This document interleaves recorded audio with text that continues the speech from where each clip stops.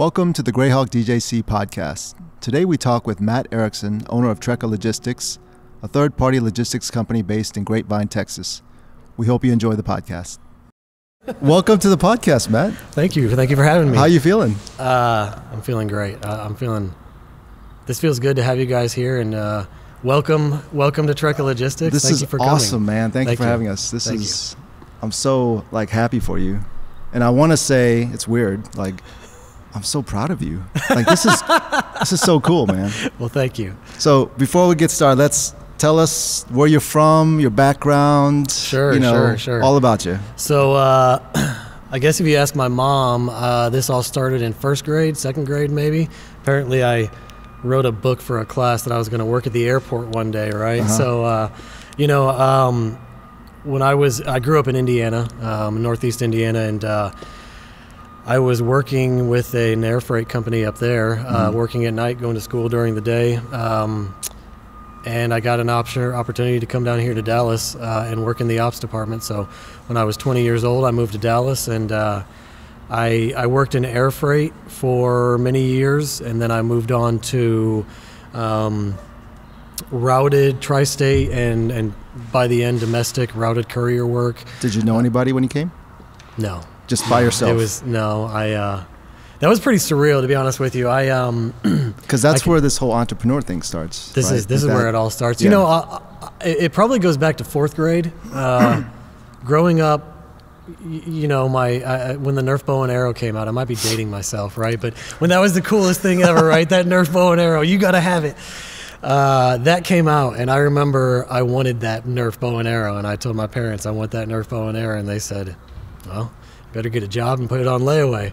And 2 weeks later, I had a paper route. So that's what I did, and it seems like it kicked off from there. All throughout school, it evolved from one paper route to two, and then refereeing soccer on the weekends, tournaments, and then getting into high school, you got to have the cool job at the video store, right? And do your thing, right? There. You're dating yourself right now. Yeah. Oh, yeah, there we go. Definitely dating myself. But it's always been a part of me, I guess, really. Whether it's a dream of something, there have been, I haven't really skipped around jobs in my career. I've been at the same place for 4 or 5 years, then here for 4 or 5 years, here for 8, which really enables me to learn a lot of the aspect of that.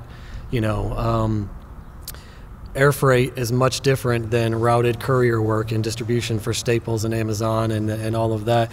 And then you move into the customer side of it and building the 3PL on a global network. Small parcel shipping is not container shipping. And so I was really able to dig into all of those different aspects. And whenever I moved on from a job, I had this thought of, maybe I'll start my own courier company. I understand this aspect, but it just didn't feel right.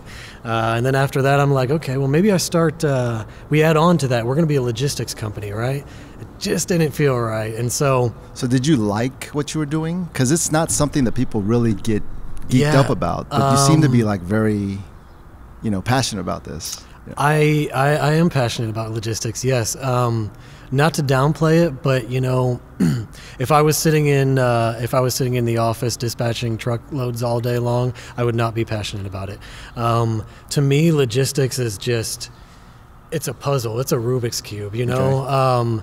Trekka Logistics is I don't know if you know this or not, but the Trekka Logistics is based upon the ancient Frisian base word for trek. Okay. And so I feel that logistics from, quite frankly, from supplier and manufacturer all the way to the end user, it's a trek. There's mountains, there's valleys, there's going to be, sometimes it flows right on through without issues, right? But then all of a sudden you come up against a 14,000 foot mountain and you're like, how do I get over that? Well, you got to figure it out. That's what it is. So to me, logistics is more than just shipping this package or moving this truck here. Logistics is, I guess at its definition, the movement of ideas and people and goods, commodities. But when it really comes down to it, it's all a puzzle and it all interacts differently. And that's what I get excited about, is I look at it and say, what have we done to provide a logistics solution to impact somebody's life today? Whether that's, this guy that lives over in Hong Kong that ordered the bracelet and it's next day air because he's so excited to receive it for a birthday party, and we got it out, rush order, got to him on time. Whether it's, I think I told you about the cross-dock guys that call on a Saturday and say, can you receive these pallets and deliver 3 a.m. to a surgery center? Yeah, sure, that's what we can do. So to me, we don't fit ourselves into just one little box. Okay. We do cross-dock, we do fulfillment, we do kitting, we do, honestly, when people started asking me, what do you do? What do you do? What do you do? I could go on for hours about what we do, depending on what the customer is. And so I really look at it and say, we're a logistics and solutions consulting company that has the operation to back it up. That's really kind of what it comes down to, is just, whatever it may be. I think I mentioned our first client that came here walked in our door and said, hey, I've got this stuff on the water and I want to sell on Amazon. I want to sell on my website. Can you help me? What are your plans for this? Well, I was hoping you could help me with that. Fantastic. Welcome aboard, because we get to look at how we impact her life and her business and all of that, which, it's all about, life is about reactions. It's about impacts and reactions, quite frankly. And not to get too deep on that, but, you never know how what you're doing here impacts the end user. We have for our customers, we have direct Shopify API links into our WMS, and so sometimes these gift notes pop up, and you look at them, and somebody that you might look at and say, well, they're just sending this from here to here. That gift message and that package has emotion attached to it, right? And so you are impacting that person's life by doing what you promised to the customer and getting the product out on time, shipping it the way that, packaging it so that when the customer receives it, they're excited to open it. It's all of that. It's looking at how we impact people's lives, employees. How do we impact the employee's life? Nobody ever loves coming to work every single day, right? But if you hate coming to work every day, there's a core problem there, and you can still be extremely productive and extremely agile and extremely supportive and be happy, like in your workplace. You can go home at the end of the day and know that I put in a good shift today and I was rewarded not by a paycheck because I earned that, but I was rewarded by the culture and a culture that not only I'm walking into, but a culture I'm helping create by being part of that. And as a team, we get through all of this. So when you're here in Dallas by yourself, are you formulating all these ideas in the back of your mind? Are you where did that come from? Oh, geez. It's always been there. I really couldn't tell you where it, there's been this, I was a classical pianist growing up. And so, I have this little plaque that, back in 4th and 5th and 6th grade, et cetera, when I was doing piano competitions and everything, that, and it just says, learn all there is to learn and then choose your own path. And that plaque has followed me to Dallas through all the apartments, it's still, in fact, it's in there in the office, quite frankly. Yeah. And it's something that for some reason has always just been there. And I didn't really realize that by reading that every single day, it'd become kind of a mantra, to continue educating myself, continue learning.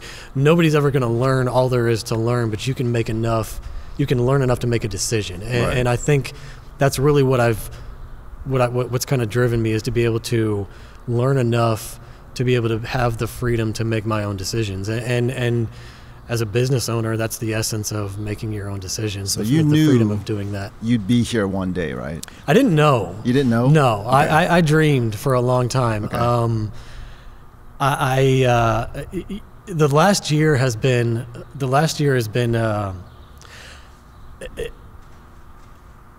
So a year ago, it's been an evolution of growth. A year ago, yeah. You would have never thought about this. A year ago, I would have dreamed about this. Right. But the reality is, to quit a well-paying, solid job and career in the middle of a pandemic, and then say, I'm going to go all in on myself and invest in myself. That's scary as shit. Can I? Sorry. Oh, you can say whatever you want. Keep going. This is awesome. I'll tell you the story of how it evolved. Essentially, because there's got to be a spark somewhere, right? There was a spark. Yeah. Yes. When it came down to it, I left a job that I had been at for a long time a year ago, and I didn't have any plans. It was I need to determine. I need to determine where I want to be, to where how do I put this? I need to be in a place that I agree with, and that is a like, not only like it can be rewarding as a career, but again, if the culture is not there, if these things are not there, and that doesn't mean that that's a bad culture. That doesn't mean that this person is bad. That just means that it's not a good fit. Some people might walk into Trekka Logistics and be like, this culture sucks, right? That's the reality. I mean, I had a guy come in here 3 weeks ago. We were doing a sort of 14 pallets of iPhone boxes, accessories, and we had them on an assembly line, and I had people out here at 4 different stations working it. After about 30 minutes, the supervisor comes in and says, "Hey, this guy wants to talk to the big boss." And I'm like, "Okay, like, what's?" So come on, he's like, "Hey, man, like, if it's going to be detailed like this isn't for me." I was like, "Detailed? You're lifting this up, but you know what? I appreciate the fact that you recognize this isn't the place for you. It isn't the culture for you. You're not going to waste your time. You're not going to waste my time and money.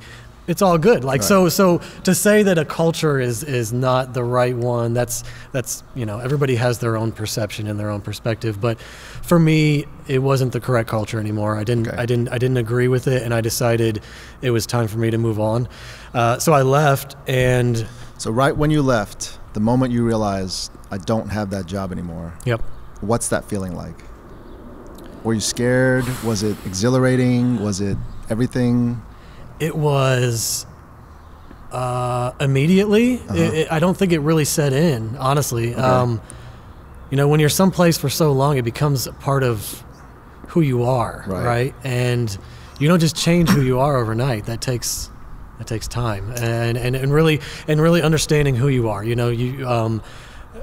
Again, not to get all philosophical, but you come to a point and realize, is this who I really am, or is it not who I am? And if that's not who you are, you either decide, okay, I'm going to stay here and accept the fact that this is not who I am, but for X, Y, and Z, I'm going to stay here, or you make the decision to say that's not who I am and I'm moving on. And that's what I did. But that place had become a part of my life. The people, just everything about it for a very long time. So at first it wasn't, I left and I sent out text messages to Key because nobody really knew. I didn't want to make a big deal. I didn't want to cause a disruption. I didn't want to be a big deal.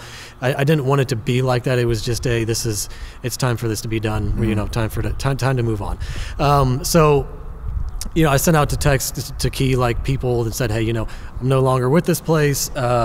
Here's your contacts, et cetera, and like 3 of them replied back to me, please tell me you left to start your own business. And I'm like, I'm not even thinking about that right now, Okay. So I what I did, honestly, for that first month after I left, I built a gazebo in the backyard. I've always wanted to build a gazebo, and I was like, you know what? I'm not a handy guy, but I've got nothing but time on my hands. I got no commitments. I got nothing but time on my hands. Screw it. Let's do this. Right. And it took me 4 days, and there was probably some cussing and some throwing of boards across, make sure, et cetera. But in the end, I built that gazebo that I wanted to enjoy, or by the pool, by the back patio. I did projects like that, and all the things that had built up, that as you just go through life and you're like, oh, I want to do that, I want to do that, I want to do that, and every day it just becomes that thing that you see that you want to do. I decided I'm going to do those things. I'm going to start getting those things, off my chest, and so I did that. And every time every time I felt like I kind of got to a point where I was like, there's been a lot of change, a lot of movement. And this happened about once a month max. I would jump in the car, throw all my gear in the back, and drive to Colorado and camp at the base of a 14er, and the next day go summit that bad boy. And if I'm lucky, I made it to the top. The first one I didn't. I went back 2 months later and got to the top of that one and finished it. But for me, it was a process of just kind of, that has become so much of your life that you have to deprogram from it almost, and then once you're deprogrammed from it, you are who you are, and you can make those decisions to say, how do I want to live my life? How do I want to, honestly, the day that I left that job, I had a phone call like that afternoon saying, hey, can you, like, we heard you left, can you come interview for this position? And it was just it's too soon, it's too raw, it's, this is not, no, everybody go away. Let me figure out what I want to do, right? Just go away. So that's what I did for a while, and then I lived my best life and did a lot of trail running and a lot of time outdoors. I think I made 5 trips to Colorado over the summer, 4 of them to go climb 14ers. 4 to Colorado, 1 to New Mexico, nice. Northern New Mexico. Santa Fe area is beautiful. Took my son one time. We went whitewater rafting.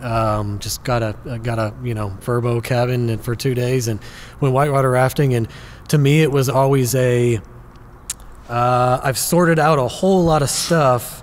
Now I need to go climb this mountain. And as I climb that mountain, there's going to be times where my body's going to say turn around, my mind's going to say turn around. My mind's going to say, turn around again, dude, you're here alone. Who cares? Like, you can lie and say that you summited. You don't even, no, there's going to be those times, and that's what makes us who we are, is like pushing through that and saying, I don't, there's going to be those times where you're like at 13.5 and you can barely breathe, and you're like, okay, 600 more vertical feet to go.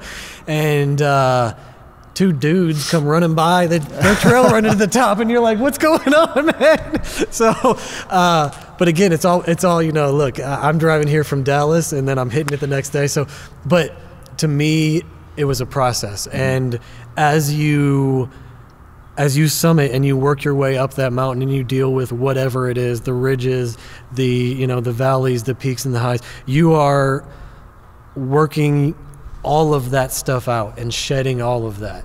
And for me, the most peaceful place in the world is the peak of a mountain. Because is that why you have the symbol? Complete solitude. Yes. Your logo is a mountain, right? Yes. Awesome. Complete solitude.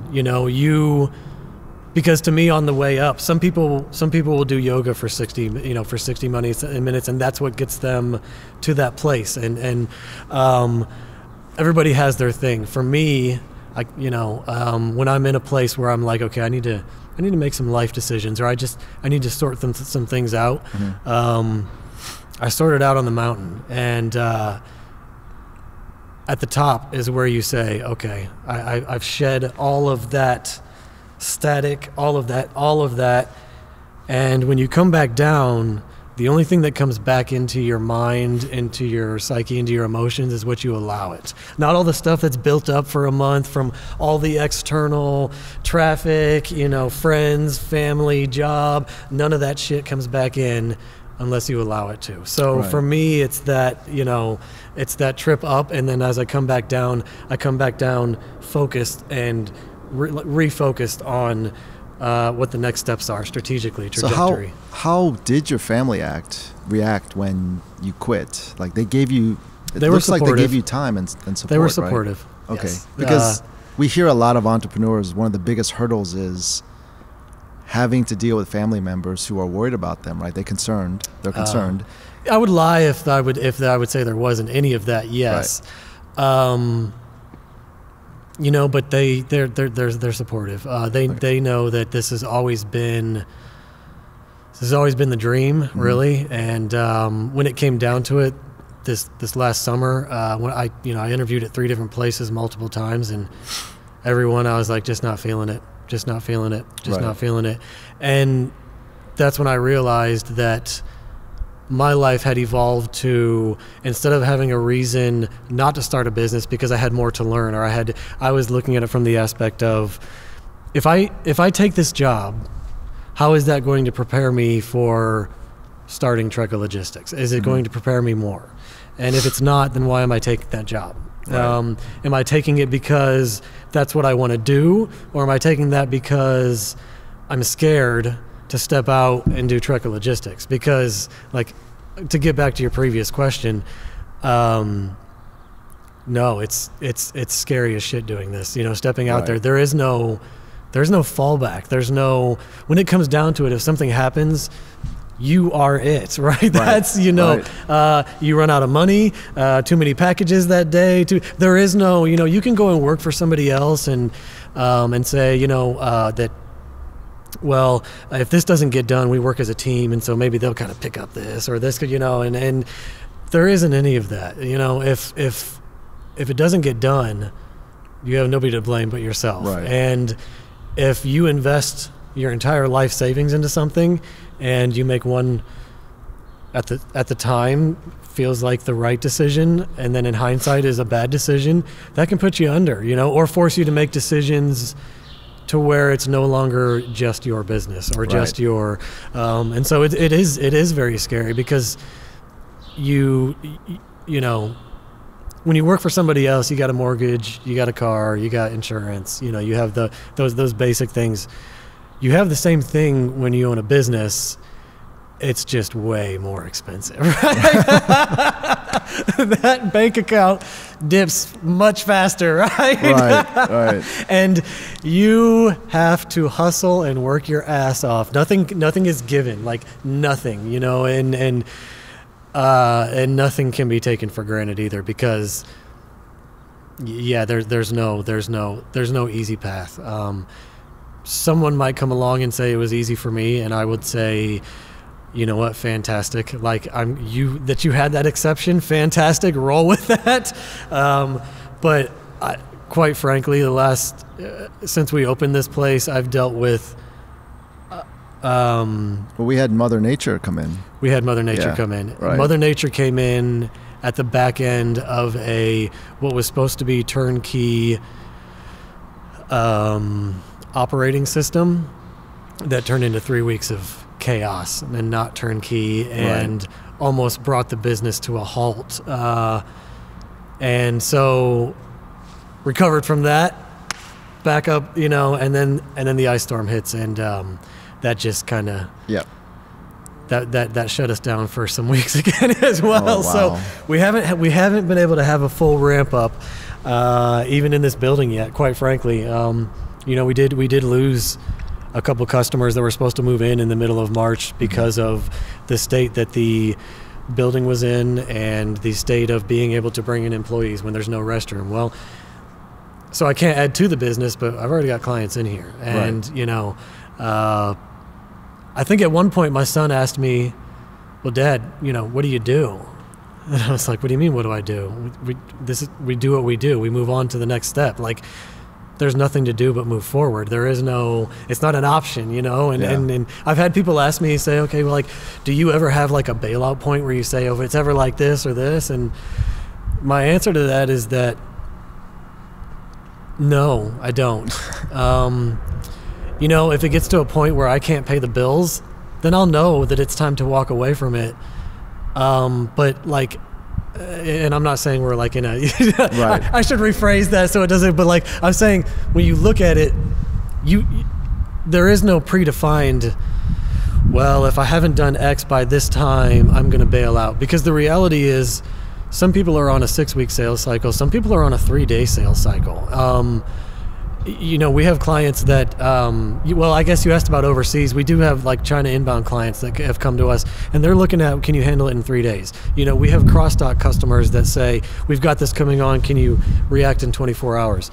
That's logistics, you know? Right. So as long as there's a roadmap and there's this customer moving in here, this customer moving in here, it's just a matter of where there's a will, there's a way. And it's an extremely trying, 100% trying. I would say, you know, I can't say that it's the hardest thing I've ever done in my life. I've done Spartan Beast races with a busted ankle. I've climbed 14ers. You know, I've put myself through a lot of trials and tribulations personally in the outdoors and etc. But a sustained long period of just, you know, it's the hardest thing I've ever done, quite frankly. But it's also the most rewarding thing I've ever done. So I wouldn't. There are things I would change, but I would not. If you asked me, would you still invest, knowing what you know now? Would you have invested your life savings into this business? 100%. Wow. 100%. Yep. So here you are. You've quit your last job. Mm-hmm. You've gone on a few interviews several times. How did you start then? Like, take us through that process. Okay. I read a book. I told you I was living my best life during the summer, and I'm like, oh, okay, cool, whatever. And the only reason that I was interviewing and going to and doing this, because I was like, well, I feel like that's what I'm supposed to be doing, right? Like, I should be doing this because that's the next step. That's what society says you should do. Like, are you interviewing yet? Do you have a job yet? No, I don't. And is that a problem for you, or is that like, I don't, you know? Right.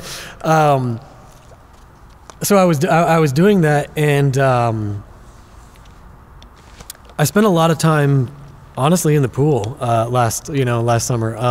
I'd go for a run mid-morning and over at the park, and then come back and jump in the pool and again, just living my best life. Maybe I had like the midlife crisis early or something. Like I got to have that summer where you're like, I have enough money that I can support not working. I can't just go wild, but I'm going to do what I want. I'm going to be me. I'm going to climb mountains and do all this stuff. So for my birthday last year, two of our friends, Patty and Joe, I miss them. They just moved back to Europe, but they gave me a book called Outliers by Malcolm Gladwell. And this summer, I was laying in the pool reading that book. And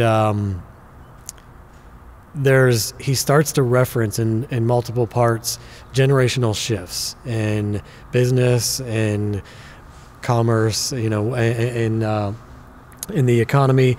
And he mentions, you know, how, don't quote me on this because I don't know that, but, you know, basically like 64 and 65 when Bill Gates is coming into play.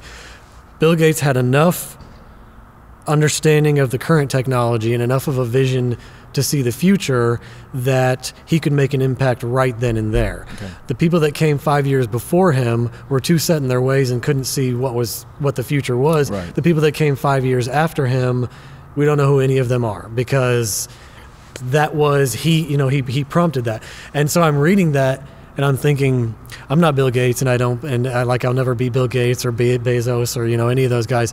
But the reality is, this is a generational shift. The pandemic has caused a generational shift.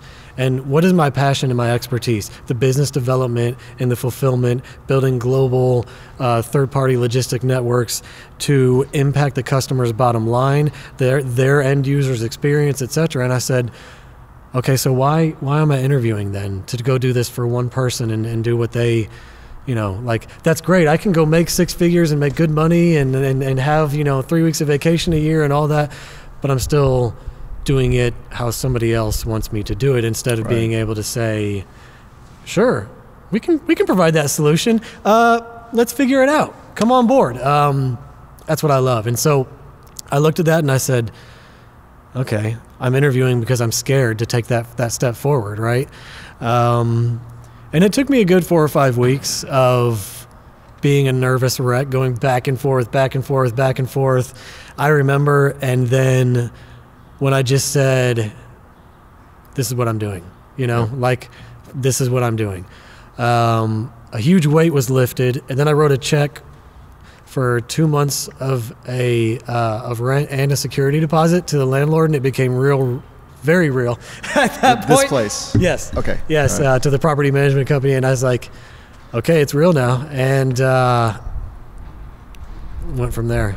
It was decision has been made, we move forward. When you did that, did you have all this planned out already, though? Or is it just, here's the check and that's your commitment right there? Oh, you know, I formed the LLC like in June, and I had done a little bit of prep work as far as some legal things, but it wasn't really until we could get into the business, like into the building, that we could start, you know, designing layouts, doing all that type of stuff.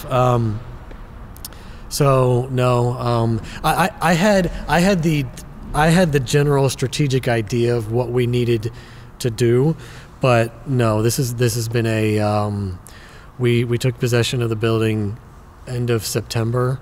I came in and spent 2 weeks repainting and cleaning, opened the doors middle of October, and since then it's been just move forward, keep on moving forward. And it's been, you know, my buddy Aaron, he this guy, I call him 8 o'clock at night. Hey man, hate to do this to you again. Are you free tomorrow? What for? I got a really good deal on all the racking out of the Best Buy that just closed down. Okay, it's going to cost me half of what I would if I was going to get it elsewhere, but I need to go load it on a truck and then come over here. So can you come help me load up 12-foot steel beams and all that type of stuff, right? He said, cool, what time do I need to be there? You know, and from that to managing projects, you know, and we've got a 5-day lock project where we've got 35 pallets of these things rolling through, and we're doing QC and kitting and retail labeling and all that stuff. Hey man, I got this big thing coming up tomorrow. Are you available? Sure. What time do you need me? There's been people through this process that I can only, you know, having the love for the outdoors and the backpacking and the trekking, and, you know, people that do like the PCT and the Appalachian Trail, etc. They refer to along the trail, just randomly there will be a guy who's popped up and he's got cold, you know, cold Pepsi and Snickers, and he's handing them to these people doing the hikes, and they call them trail angels, right? There have been business angels for me that I just kind of out of nowhere. Hey, you know what? I know you're an expert in this. Is there, I'm not sure exactly which step to take. I've done all of this. What do you think? Actually, let me refer you to this person, and then blah, blah, blah, blah, blah. And you meet with them and they say, oh, you were referred by her. We're going to go ahead and give you their terms and conditions. Right. Oh, wow. That's fantastic. Or, you know, the network that I've built and the relationships I've built in the past with UPS. I'm trying to get something kind of pushed through because I have the big company mentality, but they're looking at, well, you're a new company, so you're a small company, and I'm trying to get these services put in, being able to call and say, hey, can you help out with this? And here's the contact. 10 minutes later, we're in, you know, there have been people that just out of nowhere, there. One woman at DHL, when I brought on my first, you know, sales team, they were in there. She said, Matt, I'll tell you what, why don't you set up a Zoom call? And because these guys were all, located, they want you to set up a Zoom call, and I'll come in and give them a sales training for an hour on how to sell e-com your product. No questions asked, no asking for anything, just you know what, we believe in you, we want to see you succeed, and it's been really awesome to meet some really cool, like-minded people that have the same mentality. I'm not doing this because I want something from you. I'm doing this because I see that I can help you. And you know what, as humanity, we should just say, let me help you. We should hold the door for each other. We should, hey, bless you when you sneeze. Like, we've gotten so far away from that. I'll get it, but like, it's been really amazing because you can feel like you are on an island. You can go home to family, you can text with friends, but unless you have gone through starting a business like this, you really can't put it into words to describe. Like, people say, you know, it's the toughest thing, etc. And like, we could sit here and go on for hours for the things and the context of how they happened and everything else. So it's very easy to feel like you're just on an island and you're just sitting here and you're banging your head against a wall because the people at Frontier, they don't give a shit. Like, you've called 6 times over the past 2 days, your internet still isn't working, whatever, okay. You know, like, you have those moments where no internet, we can't process orders, we are a 3PL like customer, we can't do this through our virtual WMS. Oh, well, it'll be turned on. You know, like Canon technical support. God, I'll never buy a Canon ever again, ever, because none of them do it the same. It's always, and they don't have the callback. Okay, they don't do, so they hold you hostage. So as a business owner, you're already pissed off, right? That what this guy did last time broke again. All you want to do is just scan something. You just want to scan a document to your computer, right? Like, so that's all you want to do. And so you call and they're like, well, wait times are longer than normal, but they don't give you an option to call back. You just have, I've called on there, they've been like, your wait time is expected to be 3 hours. And I sit there with the phone on hold at my desk for 3 hours, because if they answer and you happen to go to the restroom, oh, sorry, you lost your place in line. So Canon, please don't leave a comment. But that goes back to... My comments about Canon have already been left on bestbuy.com. But that goes back to you saying you're by yourself. Mm. You have to just go forward and deal with it, right? There are so many things that, you know, as a director and a GM in roles previously, it was my job to strategically create and make sure that these things happened, right? But the details of this API integration to this, or look, tech is not my... I understand all those concepts, right? What I had previously was, hey, I need to accomplish this, this, this, this, and this. I need you to find the correct hardware to do it, and then the developers are going to write it, we're going to test it, etc. I don't have those people here. So like, just standard tech support is one of those, like, you just get kicked in the teeth, man. You're just, yeah, and you learn how well some people's tech support truly is. But no, you truly are the janitor and the CEO when you start something like this. Right. And the reality is you have people here, but at the end of the day, you can invite them into the culture. They can be part of the culture, but nobody's going to care about your business as much as you do. That's the reality of it. So when it comes down to it, if it's okay, well, everybody's gone for the day, I don't like the state of the restrooms, guess what? I'm cleaning the restrooms. Yep. You know, if it's 10:30 at night and I'm finishing up a project and I see we've got these orders in here, late night drop off, I can still get it there by midnight. Okay, screw it. Let me get this customer's orders out, drop them off on the way home. If it can be done today, let's just do it today and move forward, because when you start, I'm a list person, right? But when you have 4 lists, that means that there's too much going on and you can't put any more on it. You just got to start knocking things out, and one thing after another. And so that's really just what it is just the next thing after the next. But it can be very frustrating dealing with tech support people, and you ask a question and they respond in their language.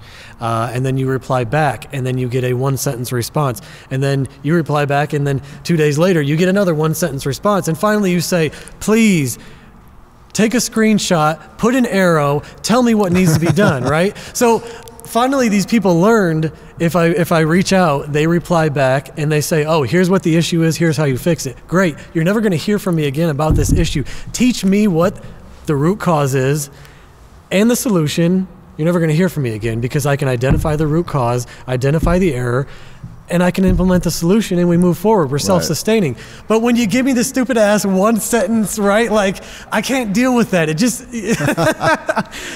like time as an entrepreneur, time is their most precious commodity, 100%. People can say you can run out of money, you can run out of food, you can run out of all this type of stuff, right? But you can replenish all of those. You can't get time back. When it comes down to it, when you tell somebody, I will have this to you by the time I leave the office today, if it's 11 o'clock and you haven't left the office yet and you haven't sent it out, you still have to get it done. And that just means that you're cutting into your 5 hours of sleep that night.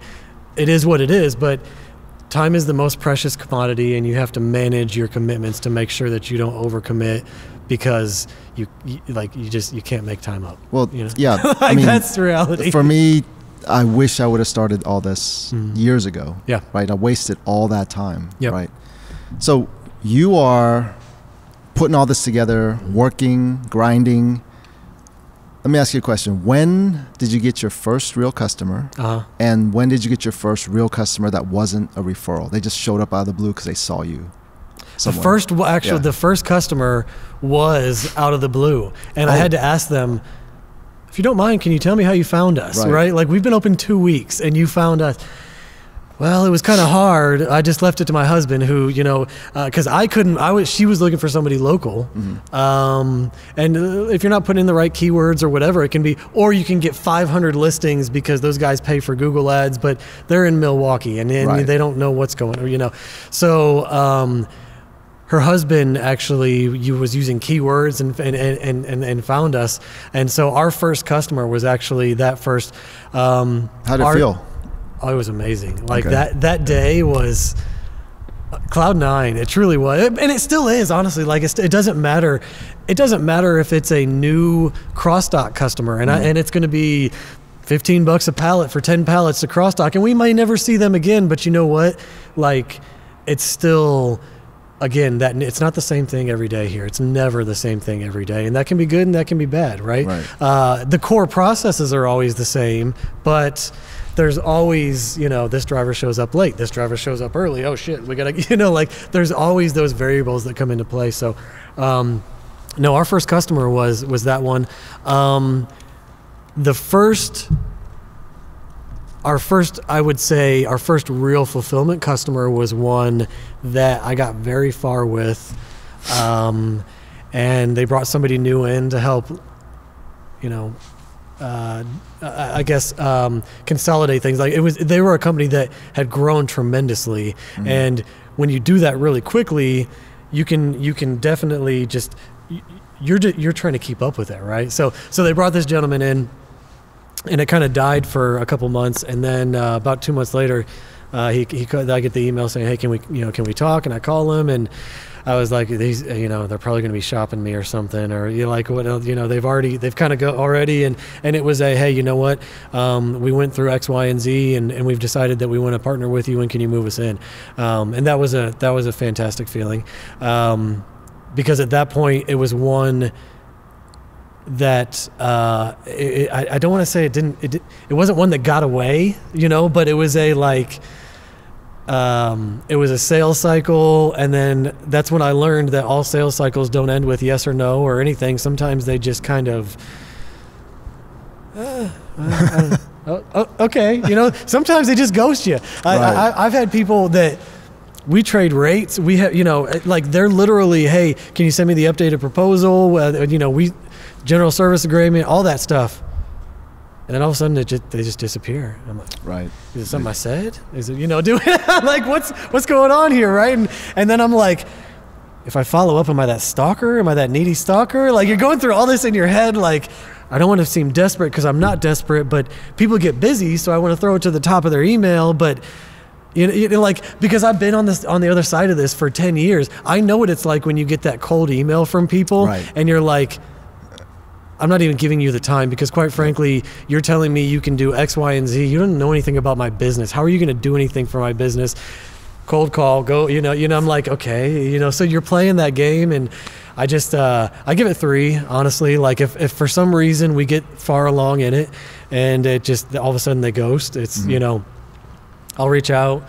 About a week later, I'll reach out again. Then 2 weeks later, I'll reach out and say, you know, hey, if you have any questions, we're here. You know, I don't know if, like, to me, here's my thing. Knowledge is always free. Conversation is always free. You know, if you're just trying to figure out what your next steps are with logistics, call me and we'll talk about it. And I might not be the guy for you, but I might be able to refer you to the right person that can help you with this transportation hub or this lane or this packager, this marketer, whatever it may be.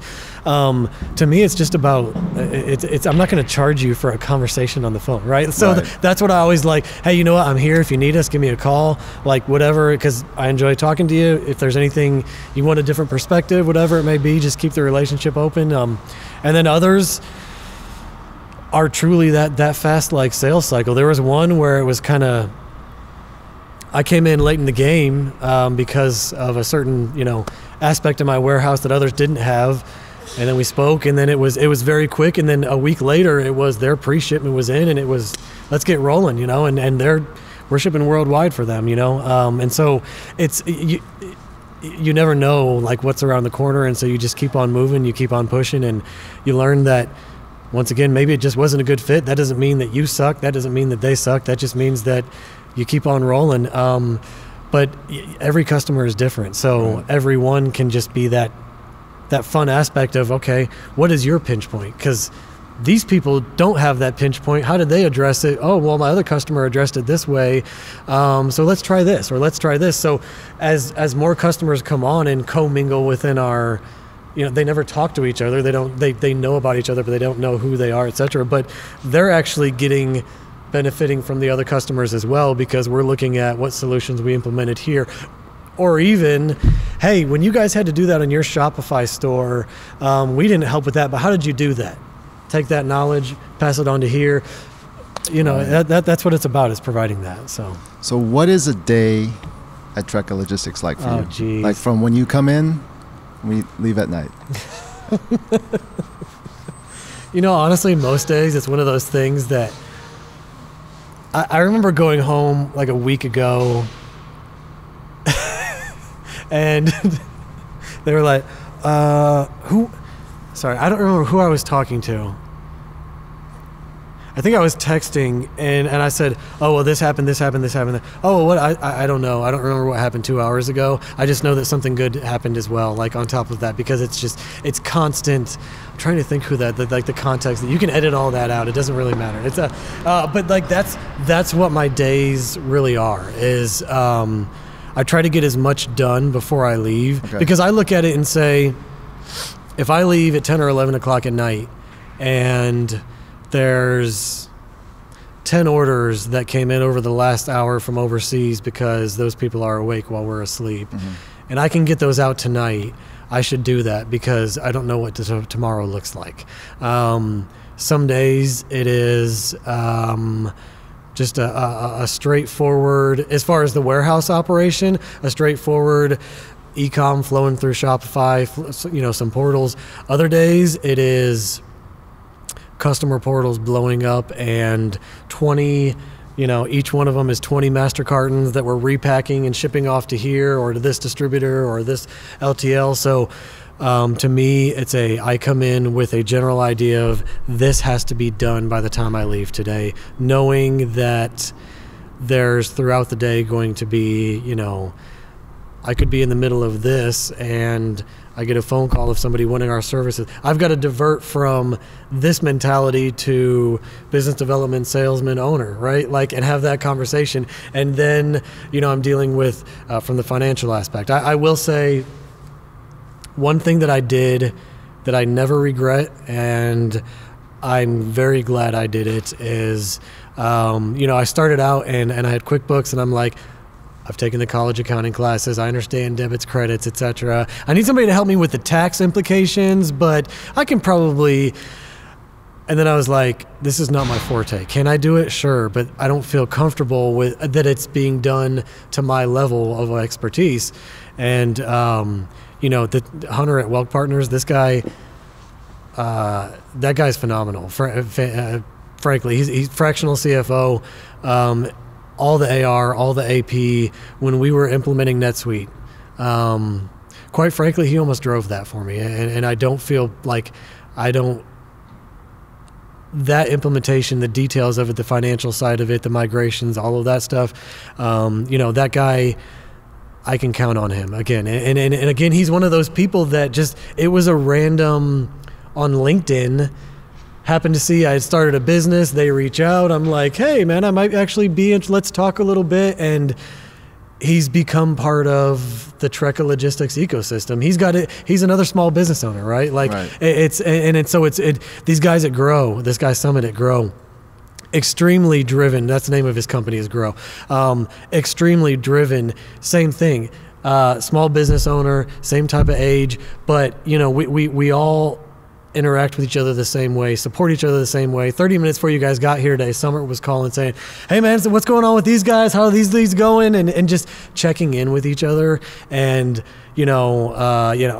Hunter, when I was meeting with Summit, he was talking about something. I'm like, not to interfere, but this guy might be able to help with some of these things. If you're interested, I can give him your contact information. No harm, no foul, Right. whatever.